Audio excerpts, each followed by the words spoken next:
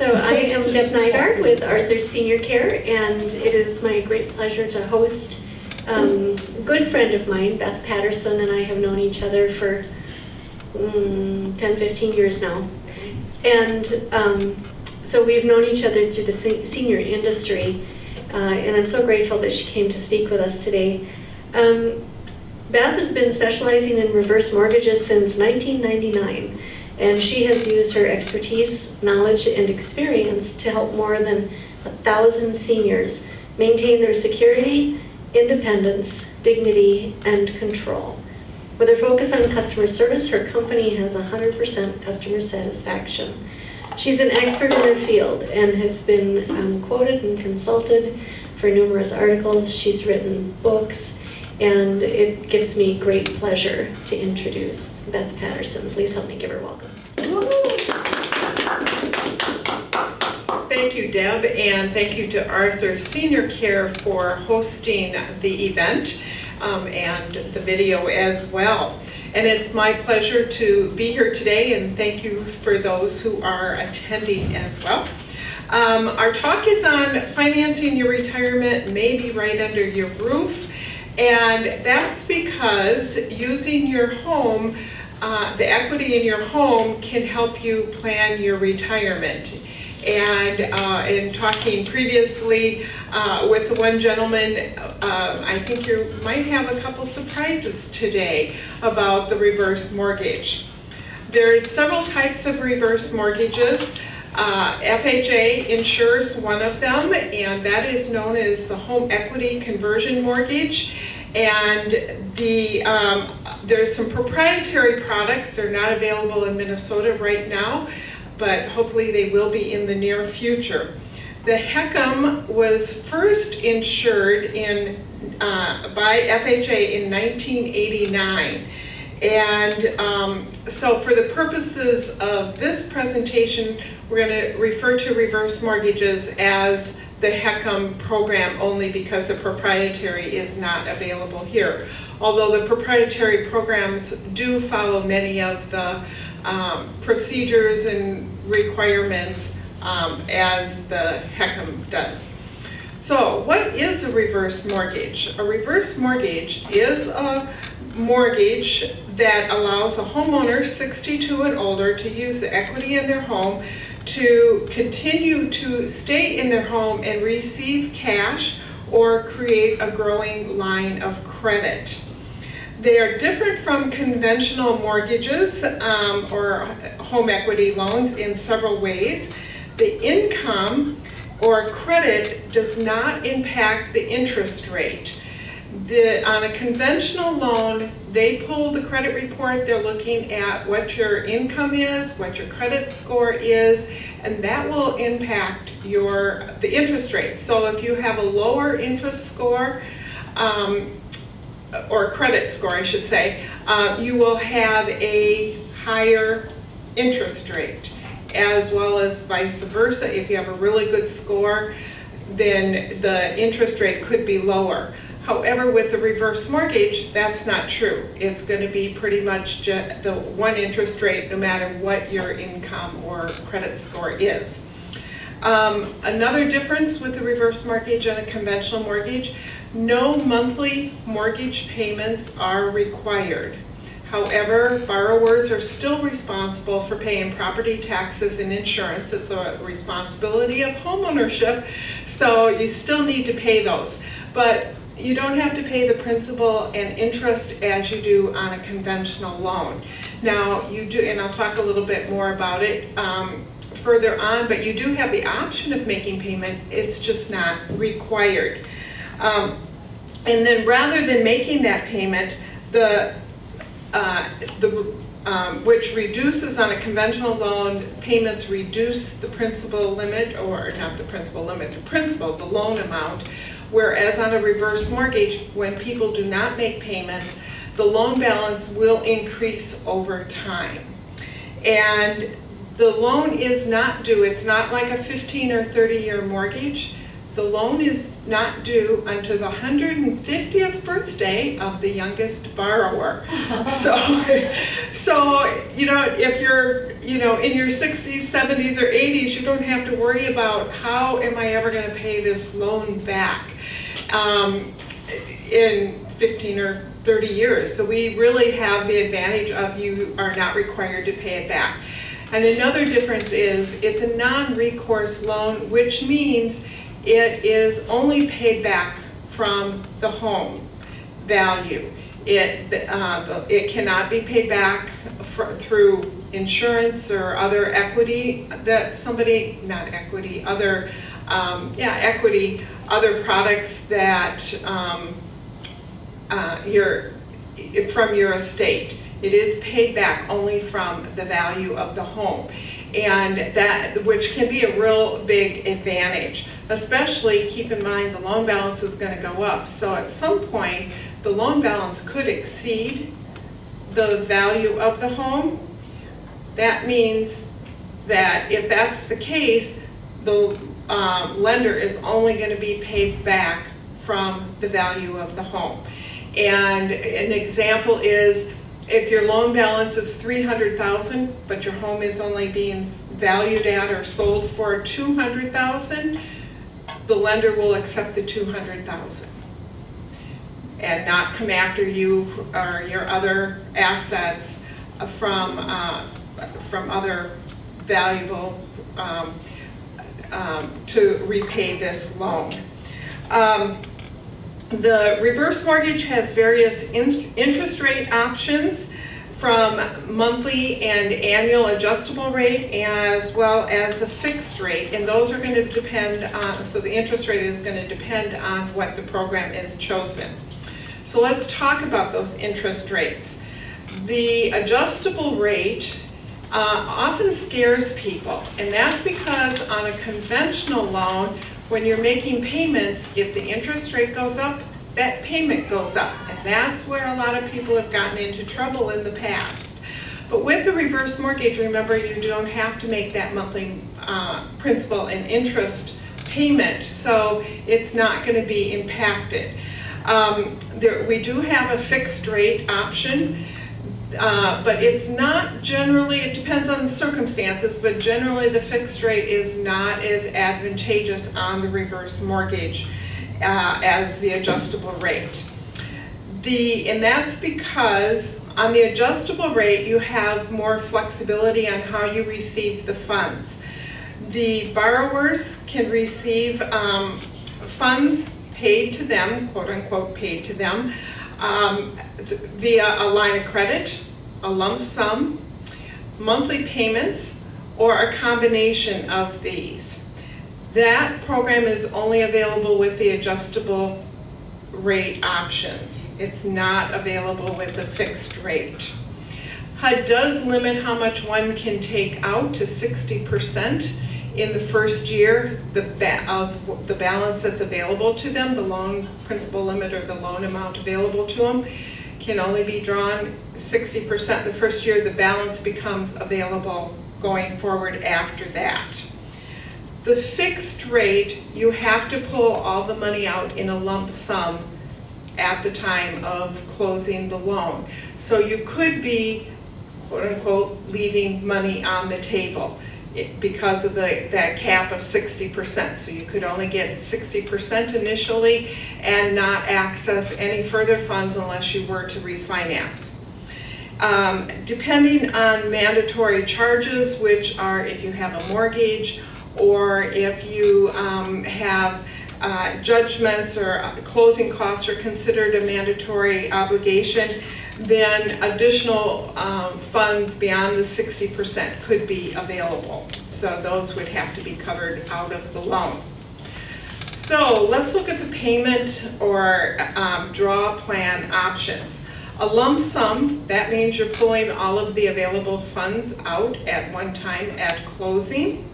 Monthly draws can be done as a tenure, T-E-N-U-R-E, not to be confused with 10 years, but tenure, meaning for the life of the loan. As long as you're in the home as the primary residence, those payments would continue.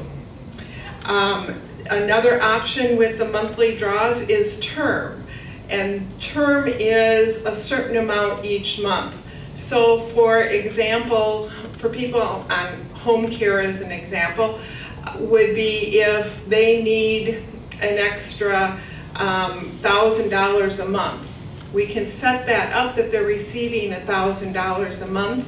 It would not necessarily last till their 150th birthday or until they're out of the home. So, but that is an option. If people are on home care, and I have many clients who have been on home care and they just need that extra money, and it may only be for a few years, but that's all they need. So that gives a lot of flexibility. And again, it's only available with the adjustable rate. Another option is the line of credit. And the line of credit, unlike any other line of credit, like on a home equity conversion mortgage, more of a conventional type of loan, the line of credit grows, so more money becomes available into the future. And that is a huge advantage, especially when one is looking at using the reverse mortgage to plan for retirement. And I'll show some examples of that a little later on.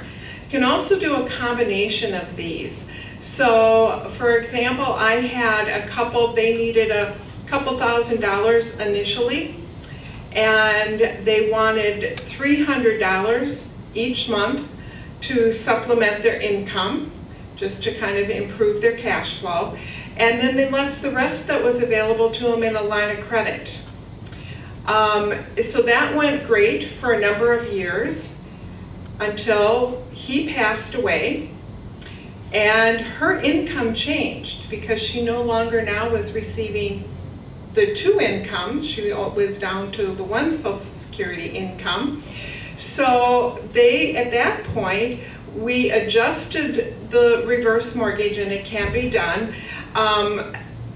to changing the payment plan so that she was supplementing the Social Security that was no longer coming in from him. So that is an option. There is a one-time charge of $20 administrative to make that adjustment. And to be clear, when you're drawing funds from a line of credit, there is no charges, additional charges to implement those, but just need to be aware of that. But that gives it a lot of flexibility as well. Another example is Dorothy. Dorothy took out a reverse mortgage 13 years ago, and she had a home value of about $230,000. She took a lump sum for some immediate needs. She set up $200 on a 10-year plan, and she left the rest in the line of credit. 13 years later, she was, I believe, in her 70s at the time. Do the math backwards, but she is now 91 years old. She's still receiving that $200 a month, and she keeps saying she's going to live to 150. She's going to be that one person. And I have heard that the person who lives to be 150 is on Earth right now. So we don't know who that is, but that could be a possibility. But anyway, she thinks it's going to be her. So that $200 will continue as long as she's living in the home as her primary residence. Now, if she moves out, the loan becomes due and that will stop. And then she left the rest in the line of credit. And she's used the funds in the line of credit to do some repairs on the home. She's used it for traveling. Last summer, she drove across the country by herself to visit family on the East Coast. So she's still very vibrant and able to do this, and why not take advantage of it?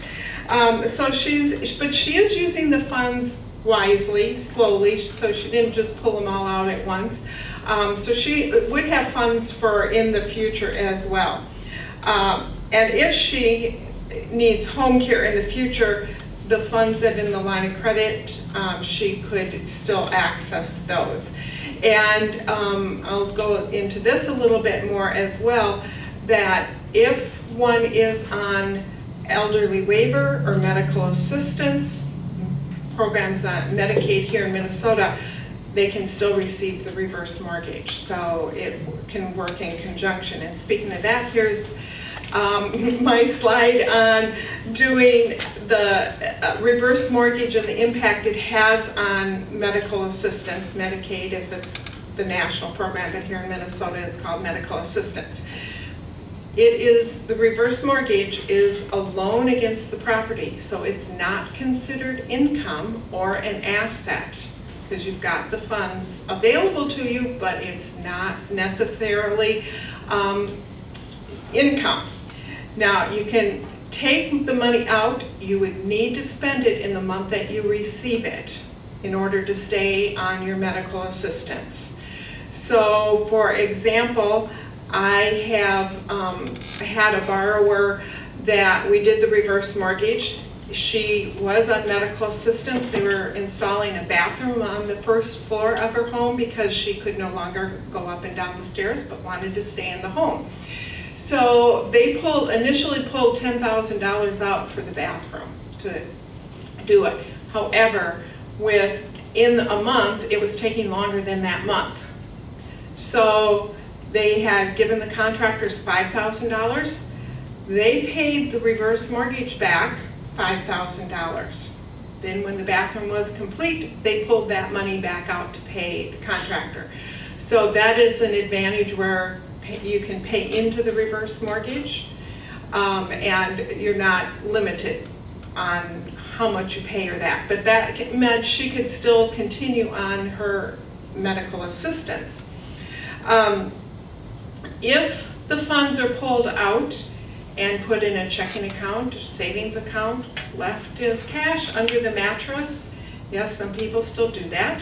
I don't want to know, but they are still supposed to be reporting that as an asset when they're on medical assistance. But if you do that and you don't spend it, it could impact your receiving the assistance in the future. So the important thing is you spend it the month you receive it, and then you're fine. Or if you're not spending it, then you pay the money back. And that is, Minnesota law allows it, but I also believe that's federally allowable, that you have to spend the money you receive, but you can still pull out funds. What if you're not on medical assistance? Pardon me? If you're not on medical assistance, do you still have to spend it that month? No. Okay, you have a time. Correct. If you're not on medical assistance, then you're not restricted to spending it in the month. That's only when you are on medical assistance. So, and that brings up a good point too. There's no restrictions on how you spend the money, what you spend it on, how much you pull out, up to the cap that's available to you. And yes, you can leave it in your savings account or checking account or whatever. One word of caution if you're doing that is interest will be accruing on the loan on funds that you've pulled out.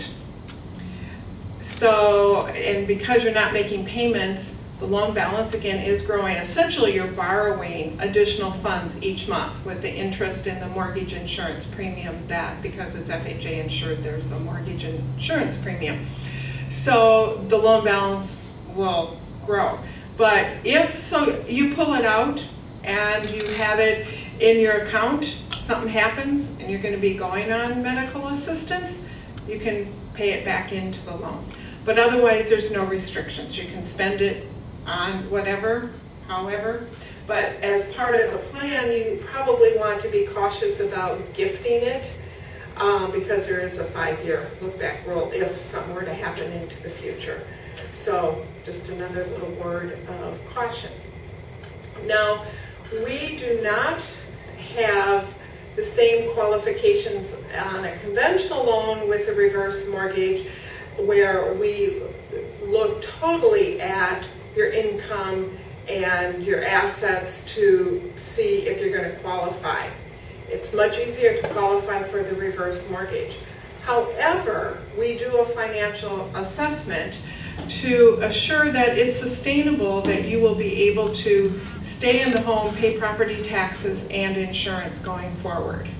That had been one of the biggest issues with the reverse mortgage. You know, the headlines that say senior lost a home because of a reverse mortgage.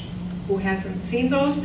Well, really, they weren't losing the home because of the reverse mortgage. They were losing their home because they didn't pay their property taxes. Mm-hmm. And guess what? You don't pay your property taxes, the county's going to come after you, and you'll lose your home. So, but it made the headlines in that way, and so that's why we set up the financial assessment to make sure it's viable for you as well as the product. So we pull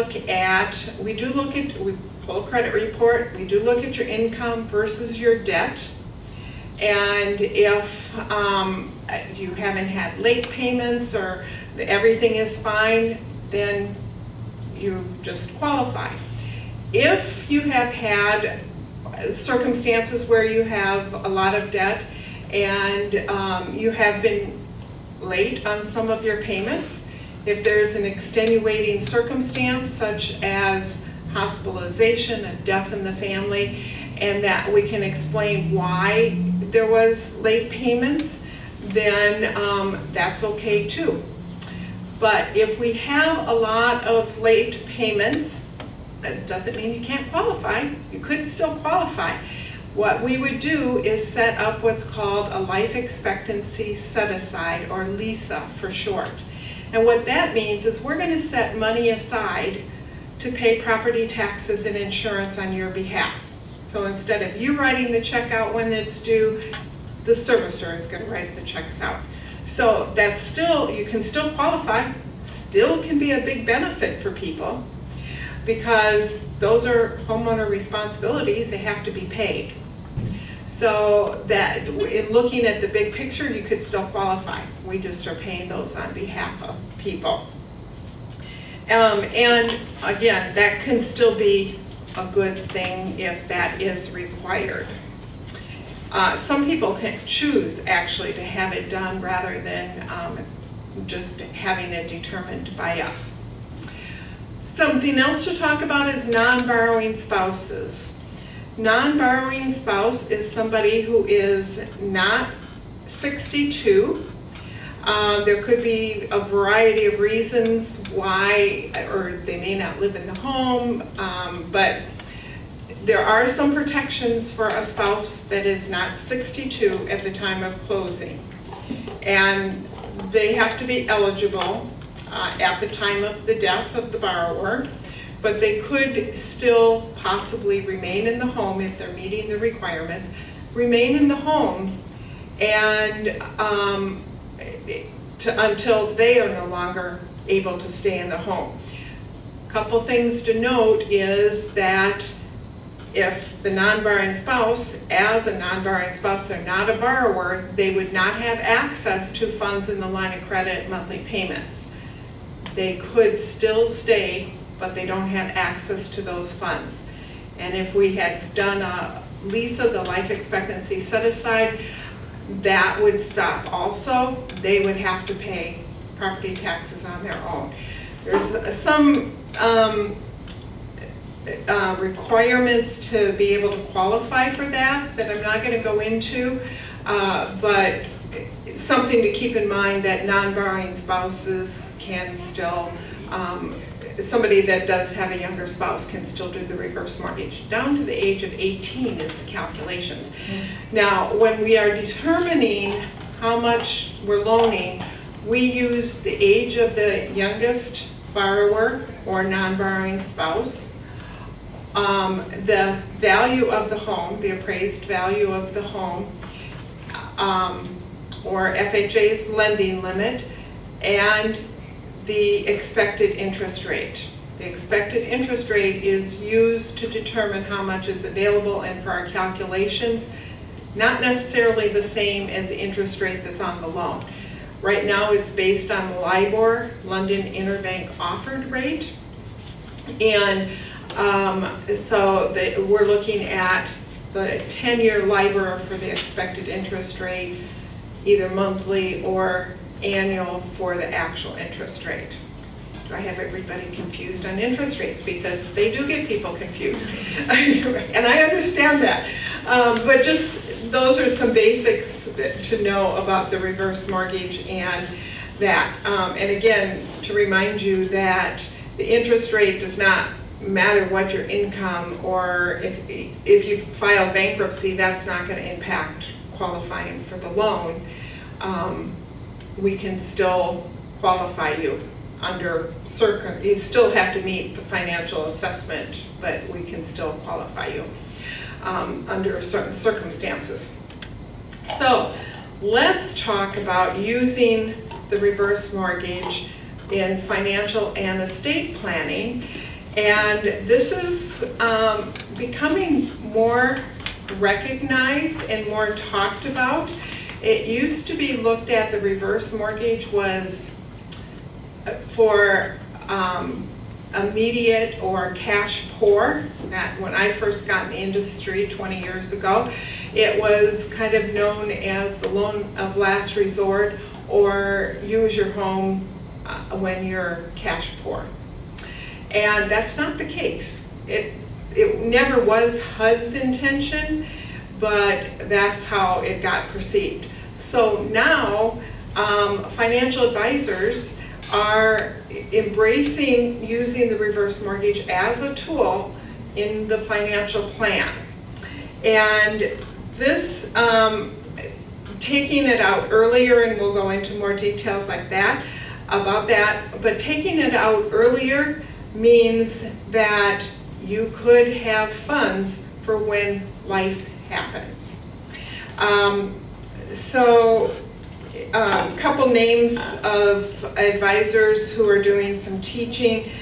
Wade Pfau is a professor at the American College, and Jamie Hopkins, co-director at the American College, New York Life Center for Retirement and Income Planning. Wade Pfau actually has a book on using the reverse mortgage for financial planning, and so they're the ones who are trying to get the word out that this is okay and should be part of the plan. One way that it can be used in your retirement plan is using the reverse mortgage, or HECM, for purchasing a new home. It's called HECM for purchase. So if people want to downsize, move to a townhome and not have to do the yard work, move to a one-level home, move closer to the children, buy a dream home, we can use the reverse mortgage to help them do that without having monthly payments. And that's one of the common questions I get. Well, why use a reverse mortgage instead of a conventional loan? Well, remember, the reverse mortgage doesn't have monthly payments required. So you can use the reverse mortgage and have a better cash flow.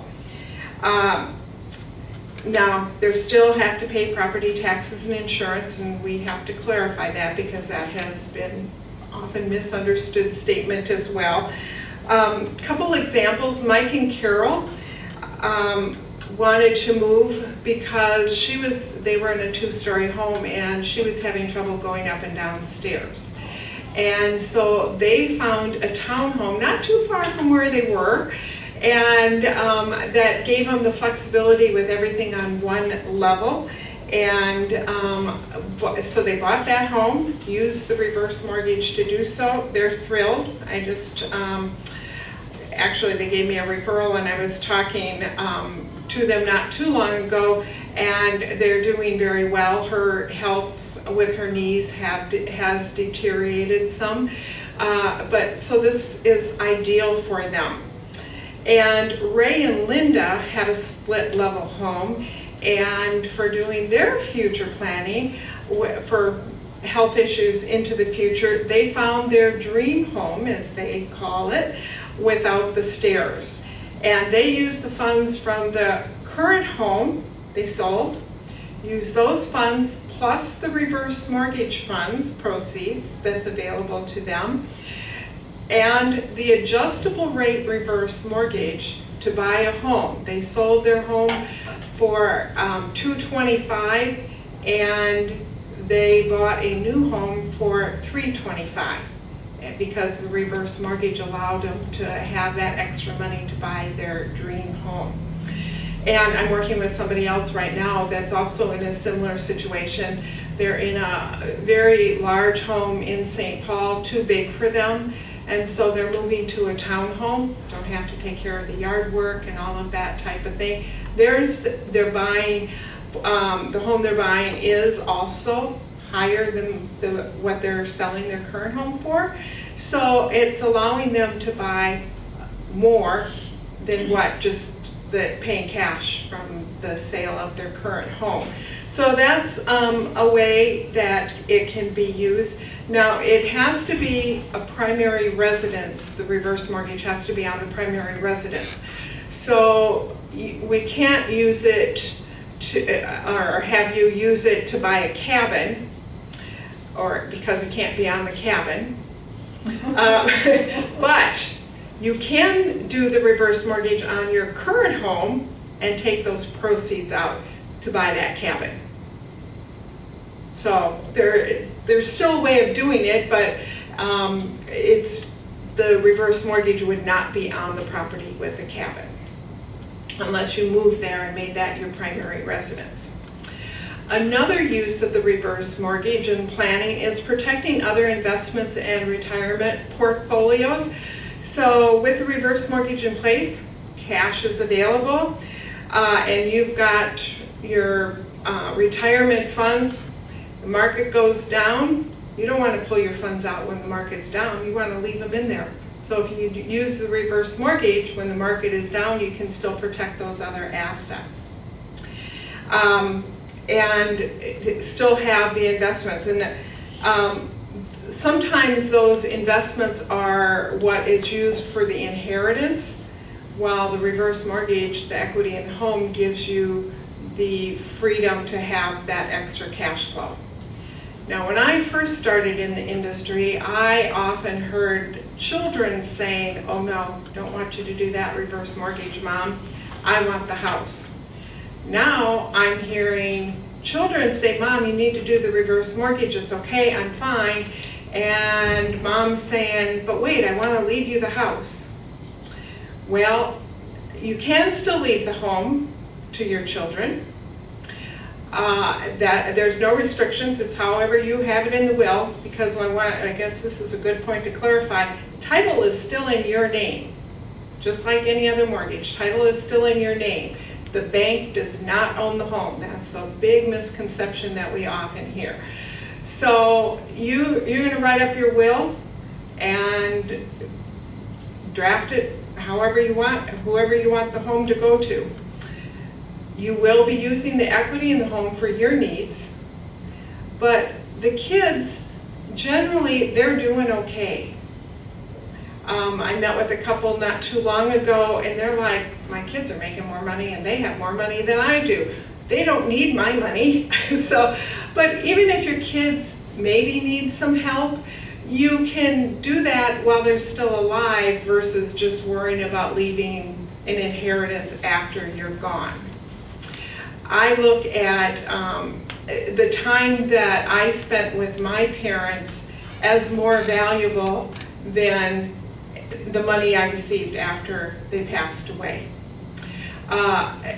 Think about taking the kids on the trip, or even taking the grandkids to the zoo. You can afford to buy that little extra gift for them or something. Creating those memories are more important than just leaving in an inheritance. I had a gentleman, I changed names to protect the privacy of people. So I'm making up the names, but anyway. So Bob did the reverse mortgage. He was referred to me from a financial planner. His wife had died recently, and he needed, because cash flow had changed with the loss of the income from the Social Security. So he did the reverse mortgage. His sister-in-law initially said, "Oh, move into subsidized housing." Well, he had a dog, and everybody doesn't necessarily qualify for subsidized housing. he wanted to stay in his house. So he did the reverse mortgage. He called me, I don't know, a few months later, and he didn't have children of his own. He had taken a nephew on a trip to Yellowstone. He had always dreamed of going to Yellowstone. So he took the nephew to Yellowstone, thrilled, had a wonderful time, they both did. And he called me afterwards to tell me about this, and he also said, "You won't recognize my home." I had it all adapted with wider doors to be prepared for when I might be in a wheelchair, and adapted so he could age in place. And a few years later, he did pass away, and his niece called me to say he had passed away. And I said, "Oh, I remember him and his story to Yellowstone." She said, "Oh, he took secrets to his grave, and I'm sure my nephew is taking secrets to his grave as well." So we don't know what happened on that trip, but they had a great time. But those are the memories to create. What better than to just worry about leaving money to a child or that?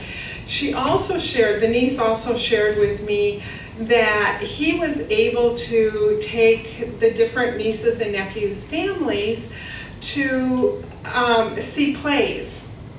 And for them, I don't remember, what was Cinderella, Sleeping Beauty, whatever, but the kid, he took them, and she said she looked out at him, and the expression on his face, the passion, the caring, and the pride that he had in watching the little ones get so excited about seeing the play. So those are the rewards. And she also said that somebody else in the family couldn't afford a vacuum cleaner, so he bought them a vacuum cleaner with his funds.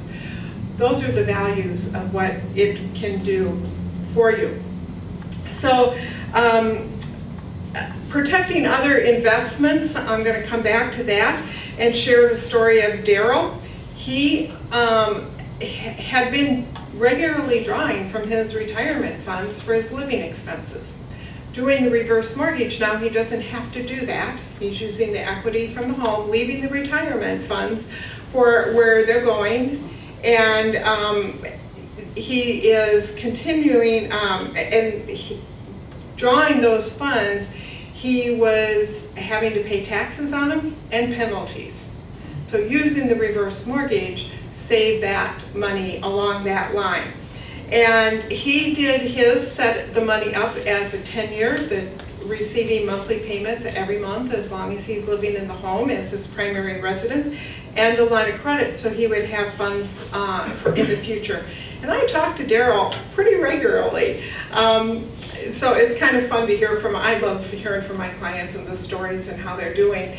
But I'm also help with answering questions after the loan is done. But they become friends to me in some cases too. So another way of using the reverse mortgage as part of the plan or retirement planning, eliminating a mortgage payment. So if you have a home with the current mortgage on it, and you're having to pay out $500, $1,000, whatever your monthly payment is, you can do the reverse mortgage and eliminate the paying principal and interest. And that's going to improve your cash flow.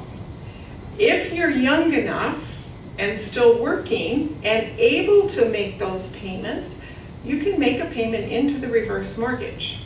What that's going to do is lower your loan balance and increase the line of credit.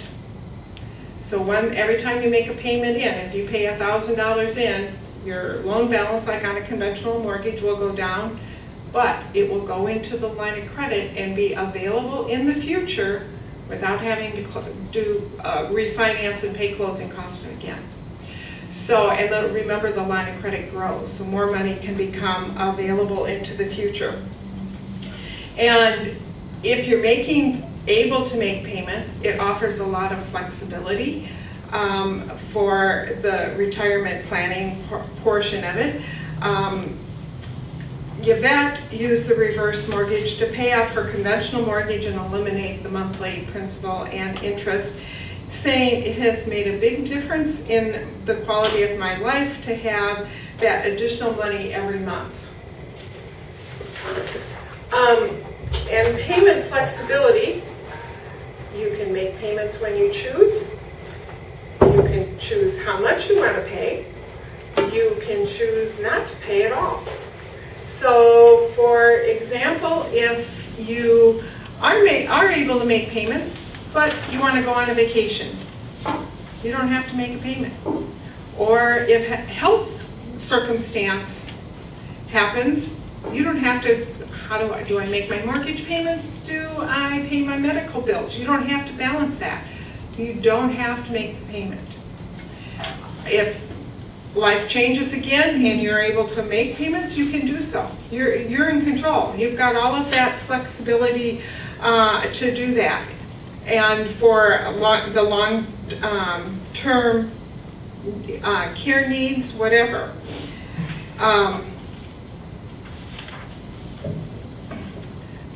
And if you're making the payments again, the funds are going to go into the line of credit, and the line of credit will grow, so the more funds will be available in the future. So let's look at an example here, and there's a slide, and we're on slide 15, using for long-term care. So in this example, one is 63 years old, home value $200,000, available principal limit after closing is $77,988. If you wait 10 years and the home value has appreciated and gone up, and I'm using from Moody's Analytics, $263,000, so the home is appreciated to $263,000.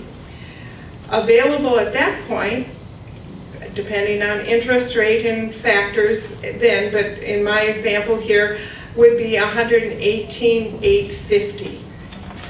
Now, if the interest rate is higher, less funds are going to be available into the future, so we don't know what that would be, but this is just for the example.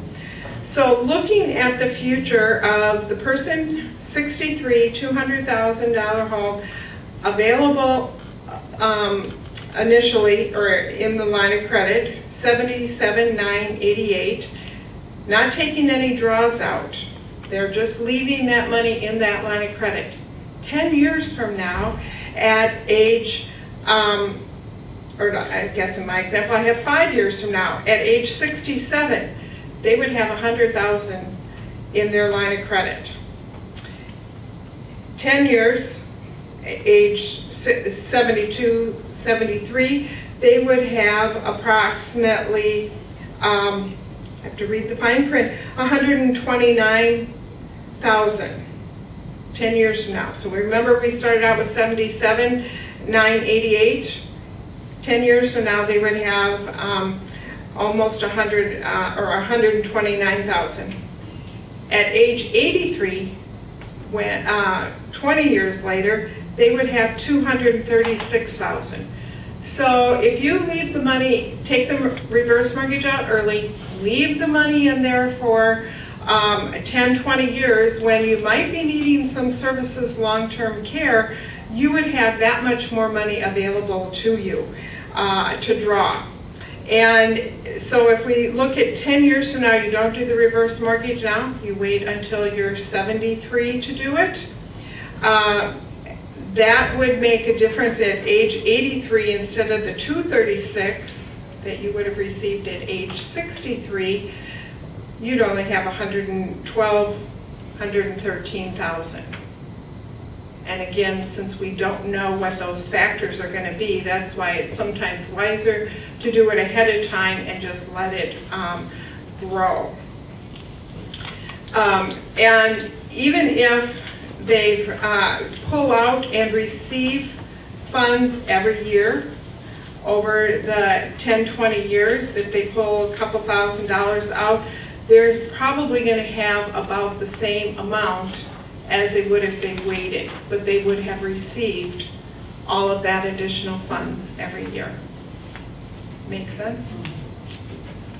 I know it can get a little overwhelming, numbers.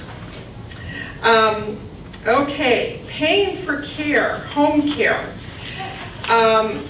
Using the reverse mortgage is and has been very common for paying for home care. It helps people stay in the home just a little bit longer. So whether you've done the reverse mortgage previously or you're now looking at it because you want to fund and pay for home care, it's a good option either way. And I have story after story of people who have used the reverse mortgage just to be able to stay in their home and where they want to. You know, maybe it's only for a couple of years because it cost, they were using more of the equity to pay for that home care service. But it still fulfilled their dream of being able to stay in the home. Another way of looking at paying for care in the situation where there's a couple and they're in the home and one of them needs to move to memory care, the one in the home, you can do the reverse mortgage as long as one person is still in the home. So do the reverse mortgage and use those funds to pay for the care of the other one. An example would be with Arthur's Senior Care. Somebody's in the home, use the reverse mortgage to pay for care at one of the residential homes or group homes of Arthur's Senior Care.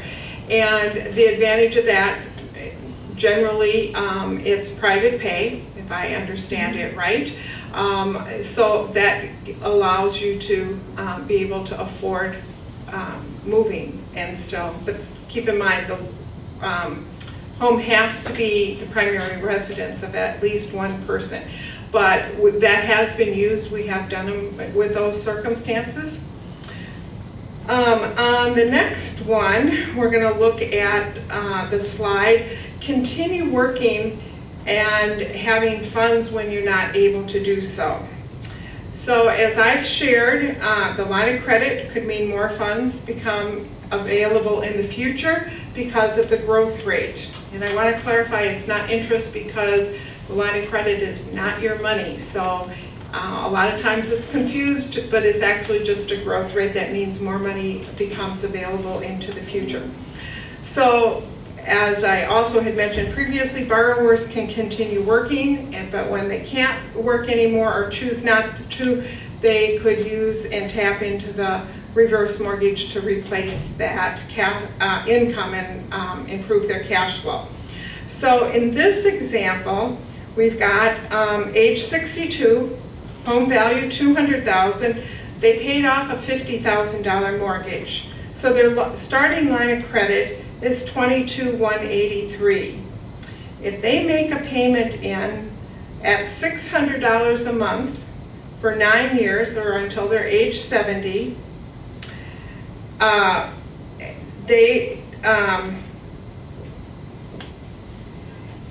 their line of credit is going to grow.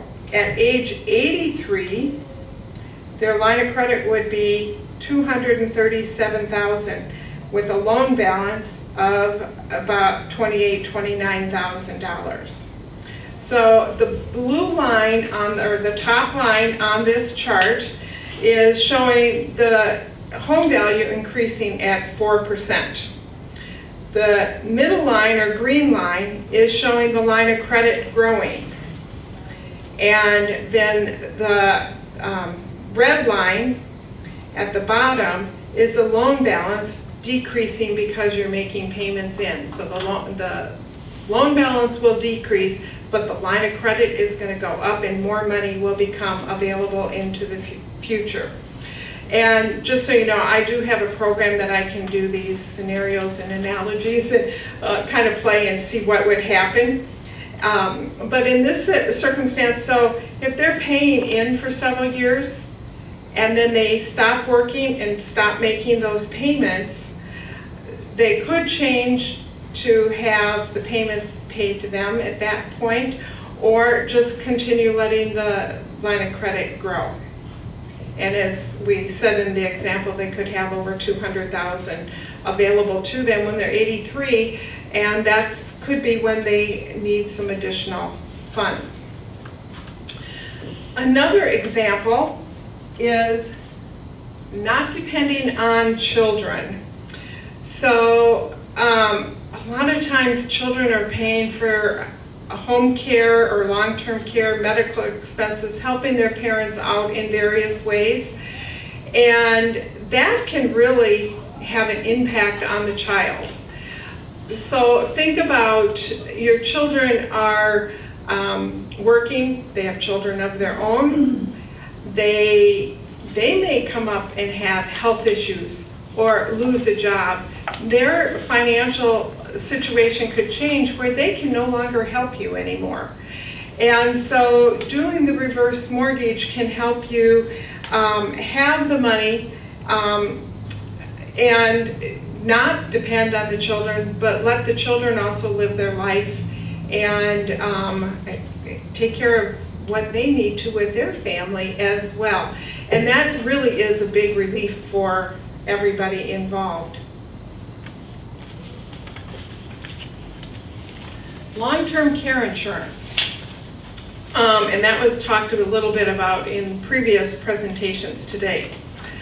The reverse mortgage, if you have a long-term care insurance policy, can, or if you're purchasing one, it can allow a longer-term deductible or waiting period, or I should say higher deductible or longer waiting period. So the reverse mortgage, you have the funds in the line of credit available to you, and the waiting period, you could use the reverse mortgage proceeds to cover what you need in that waiting period. So you could actually have a longer waiting period that would reduce the cost of the long-term care insurance policy.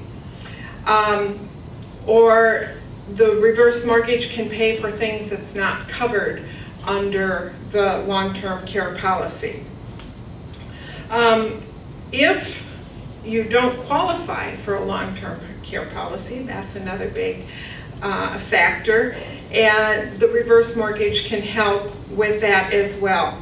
And let's look at the cost of long-term care insurance to the reverse mortgage. And I found this to be a real eye-opener, and I was like, is this really true, when I was putting the slides together. So age 63, home value $450,000. Closing cost on the reverse mortgage would be $17,500. And the principal limit or maximum loan amount, $184,000. And a line of credit of $166,550. So 15 years later, the line of credit will have grown to $370,376 with a loan balance of $38,919. Now, the loan balance is going to grow, again, because interest is being added onto the loan. The FHA mortgage insurance premium is being added on to the loan balance. So the loan balance will be higher. But this example versus long-term care insurance, $8,000 annual premium. Over 15 years, that's $120,000 that you will have paid for a $300,000 benefit. Versus with the reverse mortgage, the loan balance or closing cost, or not just closing cost, but cost of the reverse mortgage, $38,919 or $39,000, compared to having line of credit available at $370,000. So the reverse mortgage is really a lot less expensive than long-term care insurance. And keep in mind, there's no restrictions on how you spend the money with the reverse mortgage. So you're not limited to, oh, are you going to qualify for the daily limit, activities of daily living? We don't look at any of that because we don't care. So that's another example and something to keep in mind for doing the reverse mortgage in a retirement plan. Another example is paying off a spouse in a divorce. So if the couple is divorcing, and yes, there are many people that are older that do go through divorces, One spouse can remain in the home, do the reverse mortgage, and pay off the other spouse so they can remain in the home. The other spouse could also use a reverse mortgage to purchase the home, their new home. So that's another example of using the reverse mortgage. One other one is using in probate. The death of the parent, one of the children wants to keep the home, the reverse mortgage can be done by the person who wants to keep the home, and that could provide them the funds to pay off their siblings. I had a borrower, Betty. She had lived with her mother, providing the care for her mother.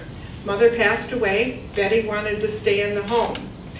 So she did the reverse mortgage so that she had the money to pay off her other two siblings. And it worked well so that Betty could stay in the home. And the siblings still got their share of the estate.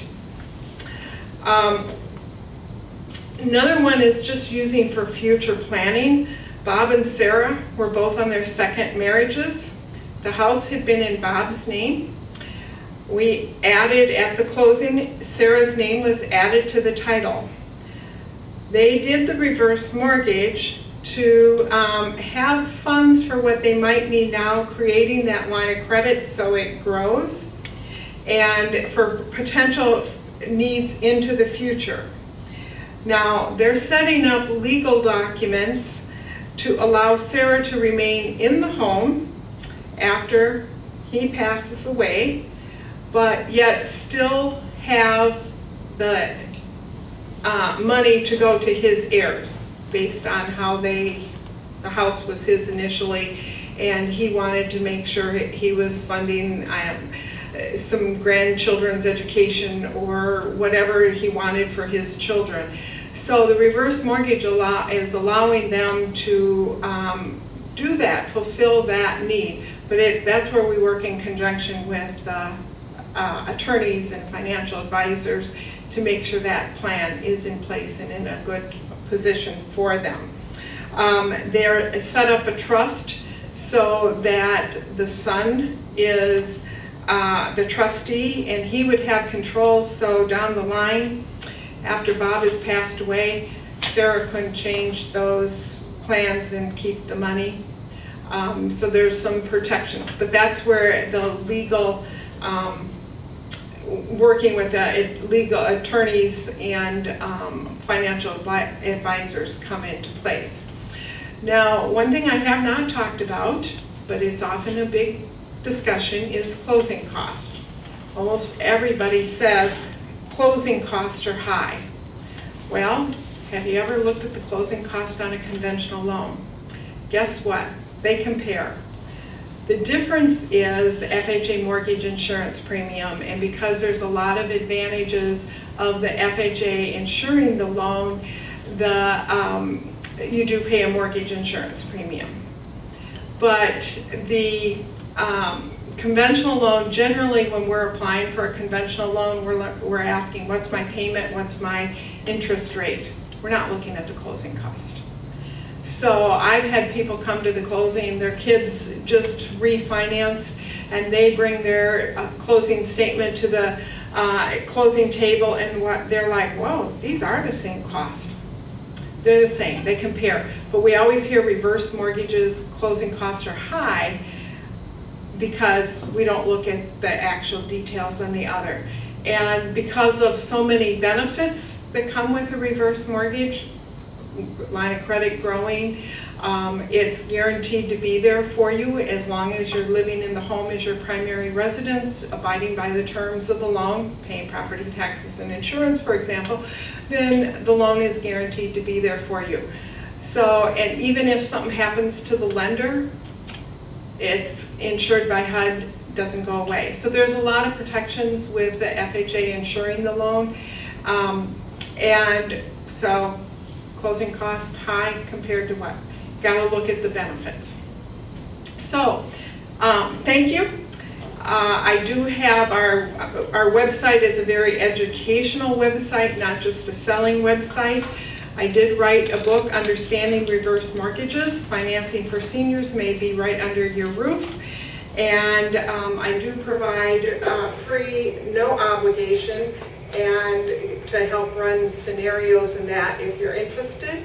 And I think, are we about out of time for timing, or do we have time for a question or two? You can ask questions, yeah. Okay. Are there any questions?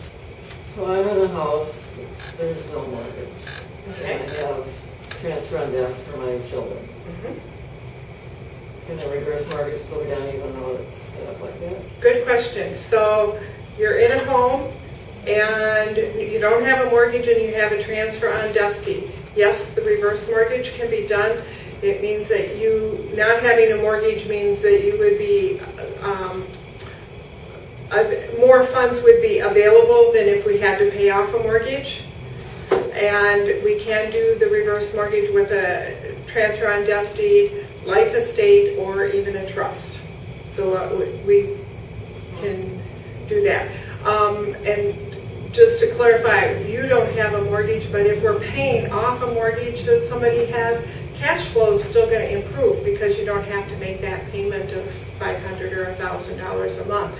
So doing the reverse mortgage and eliminating that payment can still improve cash flow.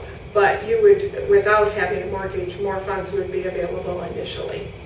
So then I don't need to pay the reverse mortgage interest or anything like that? You do not. Okay. Yeah, you do not have to make any payments on the reverse mortgage. You just have to pay property taxes and insurance, HOA, if it's you're in a So when the settlement comes, the bank would then have a house sale. First lien on the house would be to pay back a reverse mortgage to the bank, and then the heirs would have the remaining value of the house, the difference. Correct. So when the loan is due and payable, you're no longer in the home as your primary residence. The reverse mortgage gets paid back first from the sale of the home, and any remaining equity would go to your heirs, however you have it set up. The nice thing is, if the loan balance is higher than what the home could be sold for, think back to 2008, 2009 housing crash, and home values dropped. Borrowers at that time did not have to come up with that difference. They paid, if they were moving out of the home, they could still stay in the home, that didn't matter. But an example, one of my borrowers passed away, and the home value, the loan balance was around $200,000, and the home was only worth around $150,000 at that point. She or the heirs didn't have to come up with the difference. But it's a win-win either way, because the heirs, if there is remaining equity, the heirs do get that money. It's distributed however you want. Maybe I still don't quite understand why reverse mortgage. Like in her case, if she doesn't have to pay mortgage, what was she looking for? Some cash flow? Yes. Or a line of credit in case she needed it? Right. Yes, so to repeat the question is, you're still a little confused why doing the reverse mortgage. Generally it is to improve a cash flow, have funds for in the future if you happen to need it, use for whatever you want. So to produce funds in the future, you go through this setting up your house as a reverse mortgage, pay the necessary equity, the necessary closing costs. But let's say you never have no intentions on using the equity or the line of credit for many years. Is there a cost just to keep the account open? No. The interest and FHA mortgage insurance premium is going to be being added on to the loan balance. So yes, there's a cost to the loan, But on a conventional loan, you're making the payments to pay those down. On the reverse mortgage, because you're not required to make the payments, it's going to be added on. So essentially, you're borrowing a little more every month. In what you call these fees, we'll just use the word fees Mm-hmm. too. Not that you used any money to yourself. The fees are still accumulated. Yes, the fees are going to accumulate, but you're able to access and have funds for in the future. But then the loan balance, when you're no longer, if you didn't pull any money out of the line of credit, what you're paying back is only those fees. To the bank, when you make the final settlement on the house. You're right, to the bank with when you're selling, the bank will be paid back. Then how come people can draw $200 each month? So you add on the loan balance then, right? So, don't feel bad, it's confusing. I didn't come from a banking background, real estate, mortgage banking. I had general math in high school, so I understand it can be confusing.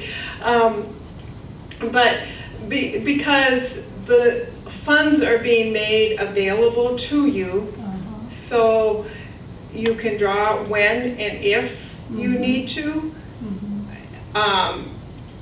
Rather than taking it out in a lump sum. Okay. On a conventional loan, it's almost always a lump sum. There is a home equity line of credit offered through banks, and those, you have a line of credit, it doesn't grow, and they're usually only good for 10 or 15 years. So,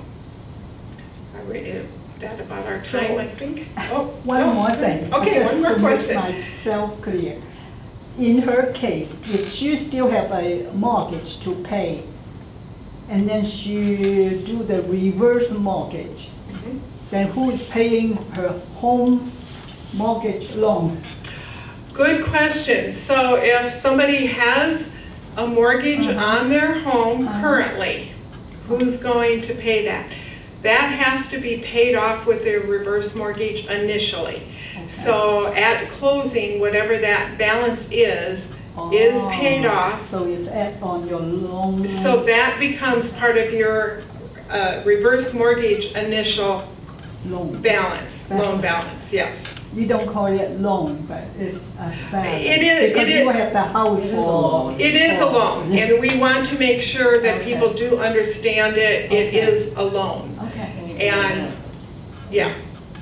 Okay. Because sometimes people think it's not a loan, but it really is a loan. So you won't settle until the house is sold, then, or you die, or the resident. Till the home is no longer your primary residence. Okay. So the loan becomes due when the home is no longer your primary residence, or your 150th birthday, in case you're going to live as long as Dorothy plans to. But yeah. Okay.